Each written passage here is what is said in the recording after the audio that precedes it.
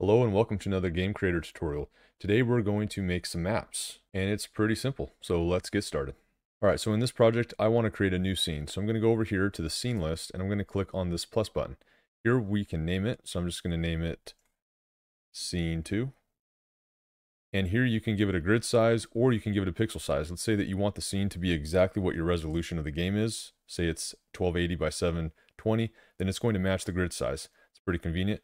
Or you can come here and you can size it to 30 grids and it's going to adjust the pixel size accordingly.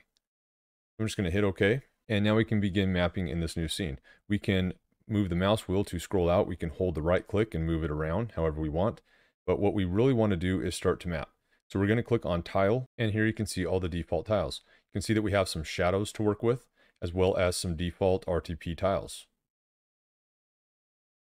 And so if we wanted to lay this tile, we wouldn't be able to right away because it usually defaults on this object tab.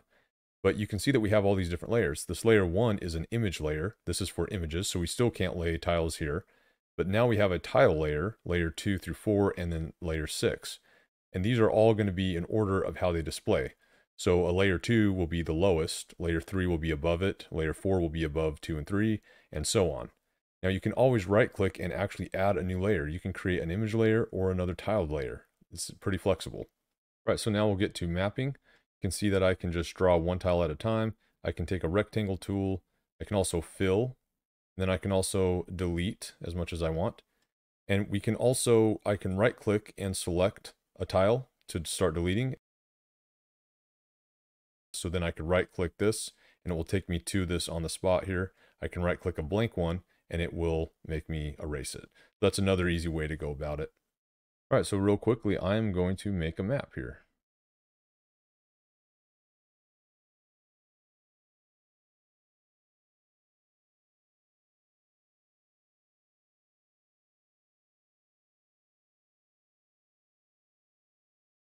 All right, so the last thing I want to do in my mapping is I want to go to this layer 1, which you can actually right click and rename. So I'm just going to rename this to parallax. And we're going to go over here to click to select an image. We're going to click on scene and far. And this comes with some images that we can use. I'm going to use the starry sky right here. Now it's going to show above because we're selected on it, but once you select off of it, it's going to show below. And that's just so that we can edit it more completely. Now over here, you can come and unselect edit mode, and then you can get some additional properties to set.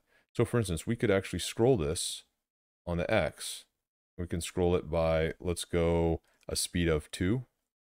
And we can see that it's going to start scrolling. Now, if we want it to loop, we just have to click this X loop, and it will be a scrolling parallax. Now this might be a little too fast, so let's go something like this. Now there are a bunch of other settings that you can try as well. You can also go to the tile layers, and if you unclick draw, it means that you can start to edit the tile layer. So you can make the tile layer scroll, for instance. Say the tile layer goes like that. All right, well, let's see what we made actually. So let's go to the object layer, and we're going to right click and say set birth point. This is going to be the main player, and we don't really have to worry about how to make this yet. That'll be in another tutorial. And when we go to start, we can see that we are in our map that we just made. And it's moving and scrolling accordingly as I'm moving off the map. Now we haven't added restrictions yet. That'll be another tutorial. I just wanted to get some tiles on the map and look at our first map. So I hope this tutorial was helpful.